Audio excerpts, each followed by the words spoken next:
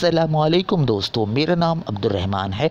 दोस्तों आज मैं आपको बताऊंगा कि आप किस तरह से कॉलेजेस के अंदर एडमिशन ले सकते हैं। यानी आज मैं आपको ये बताऊंगा कि सेकैप के फॉर्म के थ्रू आप किस तरह से कराची के कॉलेजेस के अंदर एडमिशन ले सकते हैं। साथ ही ये भी मैं आपको सेकैप का फॉर्म फिल करना भी सिखाऊंगा live step by step guide के साथ। साथ ही ये भी बताऊंगा कि जो कॉलेजेस हैं जिनके अंदर आप एडमिशन लेना चाहते हैं उनके क्लोजिंग मार्क्स कितने हैं और सारा तरीक़ा आज मैं आपको इस वीडियो में बताने जा रहा हूं। दोस्तों इस वीडियो के देखने के बाद आपको किसी से भी कोई भी चीज़ पूछने की ज़रूरत ही नहीं पेश आएगी और आपको किसी को भी मिन्नत समाजत नहीं करनी पड़ेगी अपना सेकैप का फॉर्म फिल करने के लिए। आप खुद ही ये वीडियो देखकर अपना फॉर्म फिल कर सकेंगे। तो इस वीडियो को आखिर तक देखिए और जानिए इसी के बारे में। अगर आप इस तरह की एजुकेशनल और एजुकेशन से रिलेटेड पूरे पाकिस्तान में कहीं पे भी अगर कोई भी डेवलपमेंट हो रही है एजुकेशन की या एजुकेशन से रिलेटेड कोई भी खबर है वो जानने के लिए आप इस चैनल को अभी सब्सक्राइब करें और इस बेल के आइकन के ऊपर भी प्रेस कर दें ताकि हमारी वीडियोस के नोटिफिकेशंस सबसे पहले आपको भी मिल सकें। चलिए शुरू करते हैं दोस्तों और आपको बताते हैं कि आप सेकैप फॉर्म किस तरह से फिल कर सकते हैं और किस तरह से कॉलेजेस के अंदर एडमिशन के लिए आप अप्लाई कर सकते हैं। दोस्तों यहाँ पर आप देख सकते हैं कि यहाँ पे आपने अपने गूगल में किसी भी ब्राउज़र में आकर मोबाइल से या अपने कंप्यूटर से इस वेबसाइट के ऊपर आना होगा जो कि आपके पास इस तरह से secap.sindh.collegeeducation.government.gov.pk इस वेबसाइट के ऊपर आपने आना होगा। दोस्तों यहाँ से आप गूगल से भी आ सकते हैं वरना मैं आपको वीडियो के डिस्क्रिप्शन में इसका लिंक दे दूंगा तो आप डायरेक्ट इस वेबसाइट के ऊपर भी आ सकते हैं। दोस्तों इस वेबसाइट के ऊपर आने के बाद आपको यहाँ पर सबसे पहले यहाँ पे कुछ ऑप्शन आपको नज़र आ रहे हैं। सेकैप जो इसका फुल फॉर्म है दोस्तों वो है Sindh electronic centralised college admission programme. दोस्तों सबसे पहले आपने यहाँ पर आके आपने यहाँ पे क्लिक करना है डाउनलोड कॉलेज इन्फॉर्मेशन। इसके ऊपर आपने क्लिक करना है और ये डाउनलोड के ऊपर आपने क्लिक करना है। इस पीडीएफ के अंदर आपको कॉलेजेस की सारी जो इन्फॉर्मेशन है वो आपको इसके अंदर नज़र आएगी। यहाँ पर आप देख सकते हैं कि दोस्तों यहाँ पे information about government college mail, ये सारे मेल के कॉलेजेस हैं। इसी लिस्ट के अंदर नीचे विमेन के भी कॉलेजेस यानी फ़ीमेल के कॉलेजेस आपको मिलेंगे। सबसे पहले देखें कॉलेज का नेम है और एड्रेस भी आपको दिया हुआ है जिस तरह से आदमजी science college, business recorder road, Jamshed town Karachi, phone number भी इसका दिया हुआ है। दूसरा जो कॉलम है उसके अंदर है आपका कॉलेज कोड, पहले नाम कॉलेज का उसके बाद कॉलेज कोड।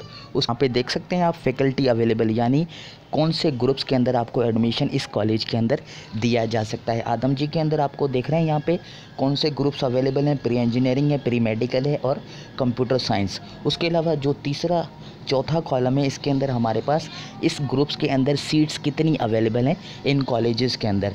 प्री इंजीनियरिंग के अंदर आदमजी में 500, प्री मेडिकल के अंदर 100 और इसी तरह से कंप्यूटर साइंस की सिर्फ 50 सीट्स हैं इस आदमजी कॉलेज के अंदर। उसके अलावा क्लोजिंग मार्क्स ऑफ 2018 के अंदर इस कॉलेज के अंदर जो सबसे कम जो मार्क्स थे वो कितने पे जो है वो बंद हुआ था ये कॉलेज, वो यहाँ पे दिए हुए हैं। प्री इंजीनियरिंग के 738, 741 और 713 नंबर।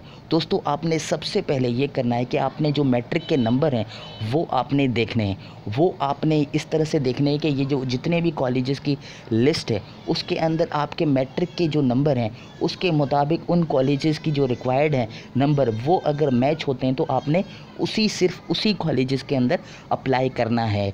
अगर आपके नंबर कम है और क्लोजिंग मार्क्स किसी कॉलेज के ज़्यादा हैं आपने अप्लाई कर दिया तो आपको उसके अंदर एडमिशन नहीं मिलेगा और आपको अगड़म तगड़म कराची में किसी भी कोने में आपको एडमिशन मिल जाएगा। फिर आपको मजबूरन क्लेम फॉर्म जो है वो भरना पड़ सकता है। दोस्तों उसके अलावा यहाँ पे आप देख सकते हैं कि ऑप्शनल सब्जेक्ट्स ये तो हमें पता ही है कि प्री इंजीनियरिंग के अंदर क्या होते हैं, फ़िज़िक्स केमिस्ट्री मैथमेटिक्स। इसी तरह से प्री मेडिकल के अंदर फ़िज़िक्स केमिस्ट्री मैथमेटिक्स। इसी तरह से आपके पास कंप्यूटर साइंस के अंदर स्टैटिस्टिक्स कंप्यूटर मैथमेटिक्स और कंप्यूटर।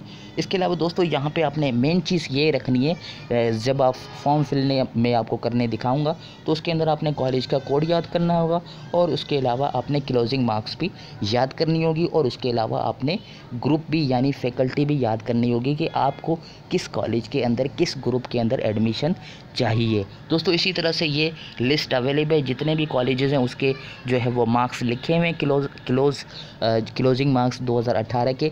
वही कॉलेजेस आपने सिलेक्ट करने हैं जिसके मार्क्स आपके मैट्रिक के जो नंबर हैं उसके मुताबिक होंगे।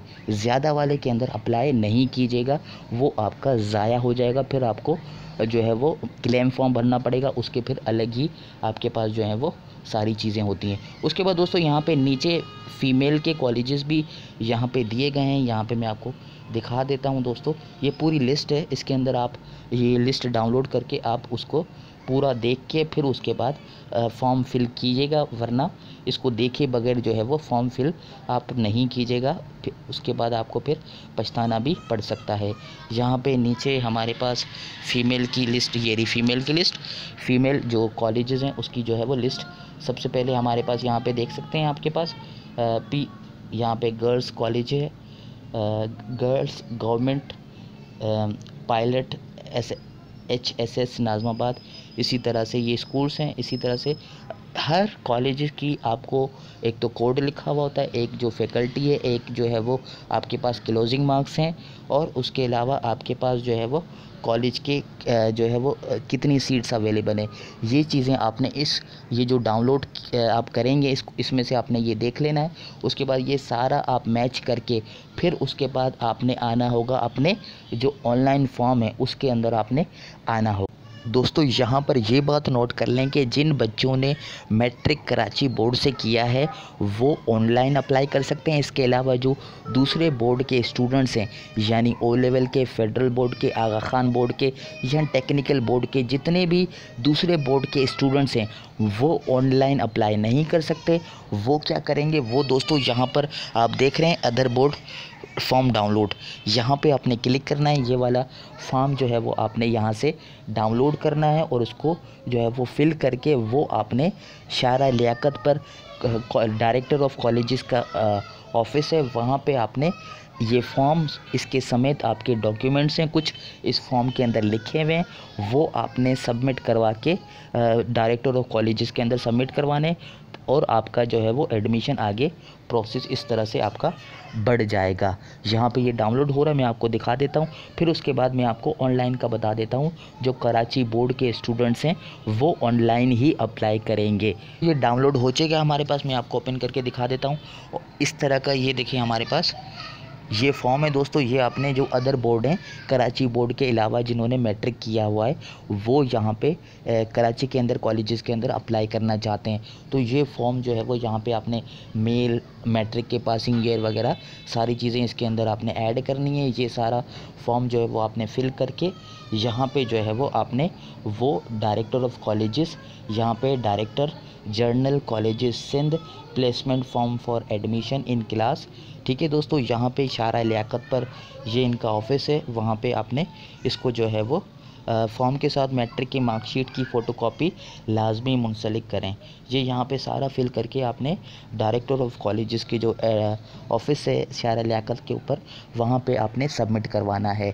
चलिए अब चलते हैं दोस्तों, आपको बताते हैं कि कराची बोर्ड के जो बच्चे हैं जिन्होंने मैट्रिक कराची बोर्ड से किया वो यहाँ पे ऑनलाइन के ऊपर क्लिक करेंगे दोस्तों। उसके बाद यहाँ पे देख सकते हैं कि दोस्तों यहाँ पर आपने अपना मैट्रिक का और 9 का रोल नंबर याद रखना है और सबसे पहले यहाँ पे आपने आना है, यहाँ पे सिलेक्ट पासिंग ईयर, यहाँ पे आप सिलेक्ट कर सकते हैं दोस्तों।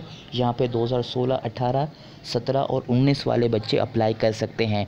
यहाँ से आप कोई भी सिलेक्ट कर देते हैं। यहाँ पे अगर आपने अभी पास किया है तो 2019 आप सिलेक्ट करेंगे, अगर पीछे वाले बच्चे हैं वो भी सिलेक्ट कर सकते हैं। यहाँ से हम यहाँ से कोई भी आपको बताने के लिए ईयर सिलेक्ट कर देते हैं। उसके बाद यहाँ पे आपने अपना मैट्रिक का रोल नंबर यहाँ पे लिखना होगा दोस्तों। यहाँ पे हम कोई भी लिख लेते हैं यहाँ पे दोस्तों, यहाँ पे कोई भी हम यहाँ पे लिख देते हैं। हम ये नहीं यहाँ पे लिख दिया, किसी भी जो है वो हो सकता है, हमारा तो नहीं है लेकिन यहाँ पे कुछ भी हो सकता है।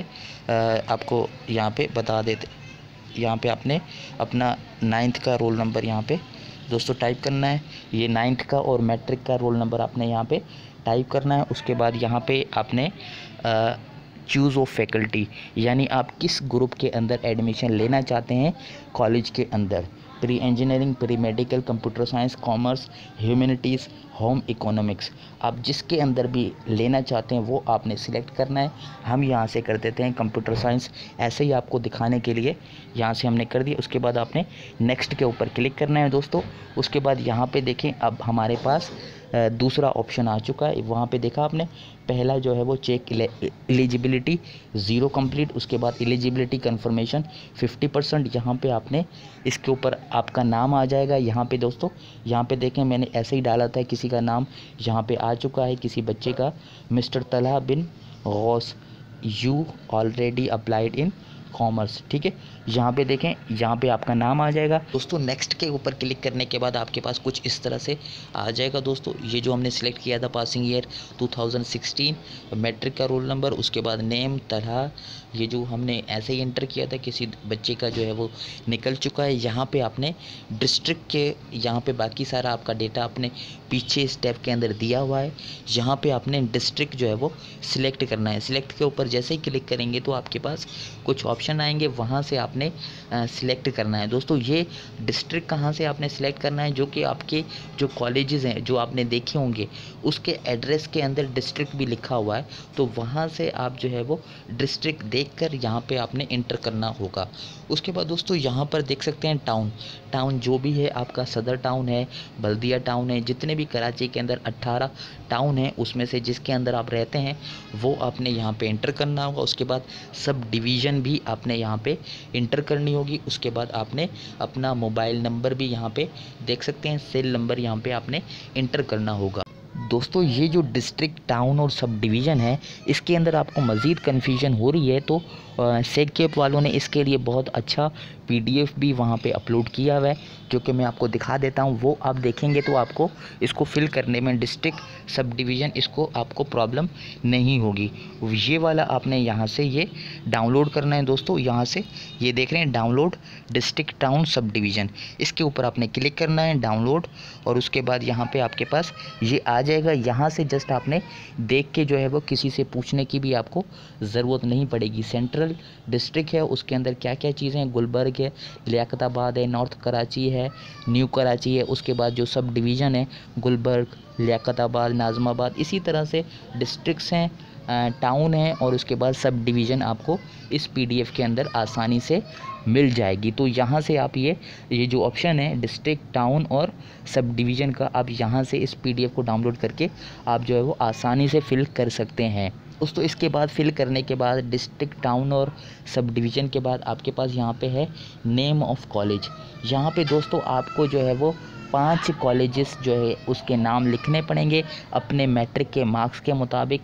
पहली प्रायोरिटी आपने देनी पड़ेगी जो कि आपके सबसे ज़्यादा घर से करीब हो, और उसके अंदर आपको जो ग्रुप जिसके अंदर एडमिशन लेना चाह रहे हैं वो भी उसके अंदर हो, यानी पहली प्रायोरिटी देनी है। इसी तरह से दूसरी, इसी तरह से तीसरी में, इसी तरह से चौथी में भी नहीं हो पाया तो 5वीं में। इस तरह से आपने 5 कॉलेजेस के यहाँ पे नाम लिखने हैं कि इन 5 में से किसी एक में भी आपको जो है वो एडमिशन मिले, ये आपकी ख्वाहिश होनी चाहिए।